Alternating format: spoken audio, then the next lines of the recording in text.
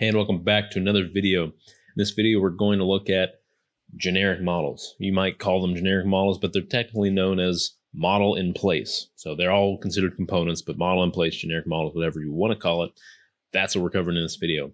Before we get into it, if you happen to learn something throughout the course of the video, please demolish that like button. It tells me that you did learn something and that you might have liked it too. Also, consider changing the phase of that subscribe button to existing. That helps as well. All right.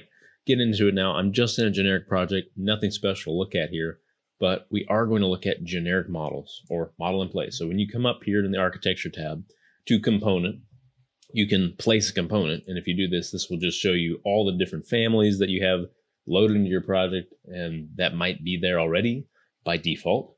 In this case, anything you want in their project can be placed this way through components. You can also find all the families that are loaded into your project in the families tab here in the. And then from there, you can just drag them all in. Easy enough, but I prefer going to component and place component because I'm more visual. So that is not generic models at all, but we'll see how this components tab plays into it here in a second.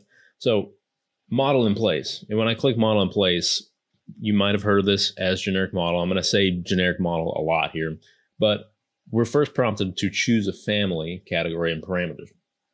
All this is doing is going to organize the model you're about to create in your project into a particular Revit category. And that's good for a number of reasons, whether it's visibility or anything else, but primarily for visibility and how you want to control that element. So really, you can choose anything you want. And I'll first start by telling you how I first learned this and why I don't necessarily agree with it. It's okay, it's fine, but in the end, it's not exactly perfect. So I first learned how to create models in Revit through modeling in place, through generic models. And what I was told to do is come in the family category and parameters in this selection, go to generic models, and then hit OK. That's fine. We can do that, and we're going to do that, at least for this first model. But after that, you'll see why you may not want to do that. And so from there, we can see family parameters, and I personally have not seen where these are populated, where they come from, because I've been in project with project parameters, whether I just don't know. So I'm not telling you not to worry about this section, but I haven't seen it be an issue. I haven't seen anything pop up in that section that tells me I need to either know what's in there, or I just haven't seen any family parameters pop up here. Regardless, generic models, I'm gonna hit OK. We're then prompted to rename it, call it something. And this is exactly where I would see lots of people get into trouble. And this is where I first realized where naming things in Revit was such a big deal, because a lot of people, what they would do is they would go to model in place, go to generic model, hit OK. They'd come to this window, and then they would again hit OK. And you'd have a list of generic models that are called generic model 1, 2, 3, 4, 5, and so on. And it's just a mess. You don't know what you're looking at. You don't know what it's supposed to be or anything. So just name it. So I'm going to be generic for the sake of this video, and this is just going to be a box. And the fact they're all going to be boxes, so let's call it box 1. So I'll hit OK. And at this point, I'm not really going to go into how to model a generic model, because everything that we have access to as far as creating a generic model, a model in place element, is the exact same types of modeling components that I've gone through in previous videos. I went through each one of these specifically and showed you how to use them and how you might make them, particularly in a family. So that will all apply here in a second, but I'm not going to go over all of these in this video, but I'm just going to make a basic extrusion that is a box. And I'm going to place this here. It's going to be 4 feet high. It doesn't really matter for what I'm doing, but hit the green check mark, and I can't see it for some reason. So maybe it's on another work plane. Yeah, it's on a different work plane. So let's go ahead and edit work plane and just place it on level 1. That's all. That's where I want it to be. So there's my cube. I'll finish that, and we can just see our cube. And at this point, it's kind of like any other model that you're aware of and that you have access to within Revit, because you can edit it. You can further edit from here. But the difference is that it's a model in place. And so the difference between a model in place element and any other type of element in Revit is that this model in place element was modeled within the project. It's project specific, and I can't take this to another project unless I copy it to another project. And that applies similarly to families, but families are different in that they aren't modeled in the project itself. They are modeled within the family environment. So they, in a sense, they are their own closed loop, or they're built within their own environment and then loaded into the project. Okay, so I mean, that's the real basic version. Families are built outside the project and generic models are built within the project. So you might say, well, I have custom elements, I have this or that, and I want to make them all within my project because it's project specific and it just makes sense. To a degree, that would be correct. But to the degree it's not correct, it has everything to do with how generic models and how model in place elements impact the project.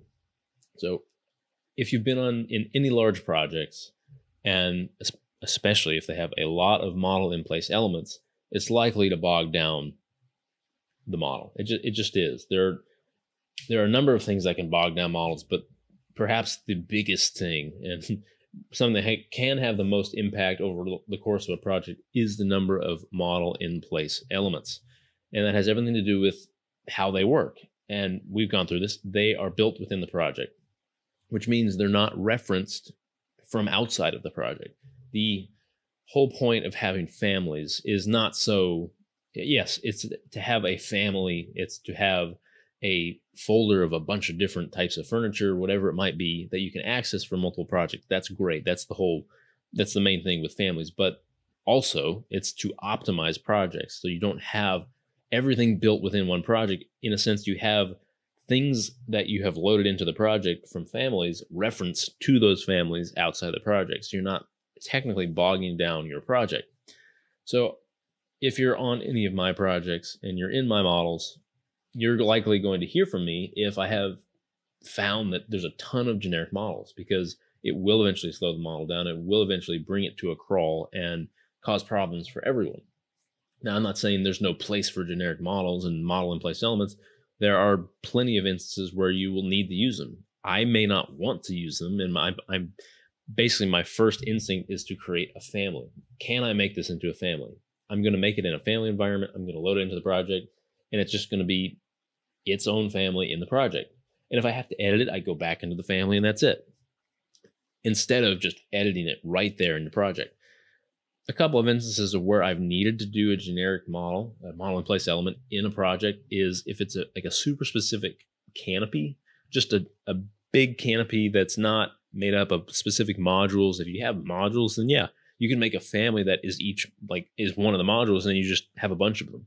That's fine. But if it's a super specific element, something like a canopy, for example, or a very specific light fixture that is not just one light fixture, but a bunch of things that come together, a large sculpture, maybe it makes sense that it's in the project. But if it's a single element, like a single sculpture or a single light fixture, or just a single module of something, I believe that should always be a family. So if you know how to model anything in Revit from a generic model or in-place family, then, or an in-place model, then you can create your own family version of it instead, and that's what I'd recommend. So anyways, that was a long rant on using generic models versus using a family model. And it makes more sense in just about every case to use a family when you can. So really, we've kind of covered everything with generic models, other than this is the generic model. I've got it here. I can further edit it because it's in my project. I can always go back to edit in place. I can select the element, change the material, do whatever I want. Just know that it's in your project and not external and not in a family. It's just in your project. Okay, but the thing here also is that we won't necessarily find this in our components. If I go to architecture and component and I just search box, I'm not going to find it there. And that's because it's not a family. It's not loaded in as a family. It doesn't populate in my components. It's technically separate. So that's also something to be aware of. It is its own element in the project, not part of families at all, and you can't just throw it around. So here's something else that I see a lot of people do, and I when I say that, it's because I've done it too, before I knew necessarily what to do. So I can copy this around like you would anything else. I can copy it however many times I want, but this is where things start to become an issue, because I now have 3 different instances of one model in place element, which you might say, well, it's copied around, it's okay. Well, because of what it is and not a family, it's a model in place element. There's technically 3 versions of this box, and it's not just one version 3 times, it's three. And you can see how this can start to cause a problem in your project whenever you have a ton of them. So there's a workaround, and it's honestly not the best workaround. It's still the same idea, but if you click on the element and you edit in place, if you copy them around in the generic model itself, then it becomes its one instance. So they're all one. It's all one generic model. And this is, all it is just, it's more area, it's more models, it's more this or that within one, and that's fine. So like if I were creating a whole canopy, I wouldn't make each little portion its own generic model. I definitely wouldn't do that. I would make the entire canopy one giant generic model and then move on. So like I have that one element, so it appears to look like it's a family, like it's one single element, but it just so happens that it's an in-place element, which is okay in the end. I just try to have as few as possible. I might have a giant building and have only a handful, like less than 5 generic models, because everything else I've made a family, and it just makes sense because I'm likely to use that in multiple locations in the project. And I don't want to just simply build it in the project, because a lot of times when these projects get large, whether you have a lot of generic models or not, it's going to be slow. And that's just the way it is. There's not a lot you can do about that to a degree. So I don't necessarily want to edit all these different families and models and things that I have to do within the project environment. If it's a large project, I want to go into an external family that's just that single model and then edit it, load it back in, and have it update everywhere. This is all considered manual, I guess, if you want to look at something manual versus automatic. I can't load this in anywhere. It's not going to edit everywhere else. I have to edit it all manually. Whereas if I take this couch and I change the way it looks in the family environment, load it back in, it's going to change the way that couch looks everywhere in my project, because that's how families work. So I hope that makes sense. Generic model versus family. The last thing we want to look at here is if we edit in place, and this is just going to help you organize your generic models if you end up using them, when you end up using hopefully 1 or 2 in your project only, is I don't have to keep these as generic models. It wouldn't make sense for me to keep them as generic models.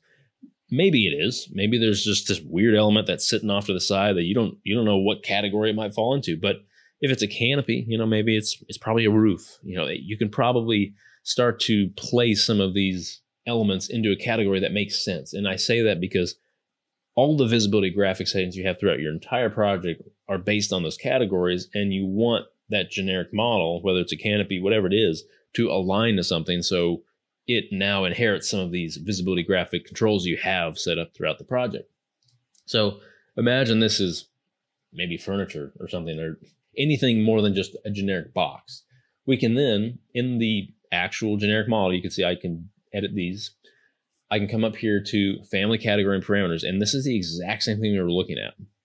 Now we can actually start to see my family parameters because I have set a family, and I've set a category. That's really the idea here. So generic models, these are your parameters that you have within the project to work with, and that just makes sense. So you can choose any category. Again, we're literally changing the category that this is now a part of.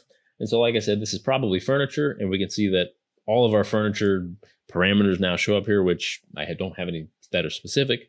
But if we look at all these different kinds, we can see they do have different parameters. That's where they start to show up down here. I've not seen these show up until you've chosen a family category, making a generic model. So we can always keep it a generic model, but I want to make this furniture. And really, there's not a whole lot else that we can do here, because it just is what it is. Like, I now have this generic model. It is a furniture category, and whenever I finish it, that's what it is. It is furniture, and the name is box 1. That doesn't necessarily apply, or doesn't matter so much, because it is right there. It's one instance of it, and that's it. But the main thing we want to be aware of is that furniture is there, and it is furniture. And so that means whenever I go into my visibility graphics and I come down to furniture, if I now turn furniture off, now my boxes go away with other pieces of furniture. That just makes sense. And, beforehand, this was a part of the generic model category. And if I hid the generic model category, they would hide as well. So it will work. It's just one less thing you have to worry about, because I'm trying to not have generic model elements in my project because I'm not really thinking about them. I'm not trying to account for the fact that a piece of furniture might be a generic model, so I better hide or show these generic models. Anyways, like that's really going to do it for generic models. If you need to know more about modeling in place and specifically how to model, I have videos on that, because there's a bunch of different ways that you can model in Revit, and I do cover those in other videos. So if you did happen to learn something, demolish that like button. Helps me out. Also, consider changing the face of that subscribe button to existing. Let me know if you have any questions. I will answer those down in the comments, of course. I hope to see you in the next video. Have a wonderful day, and thanks for watching.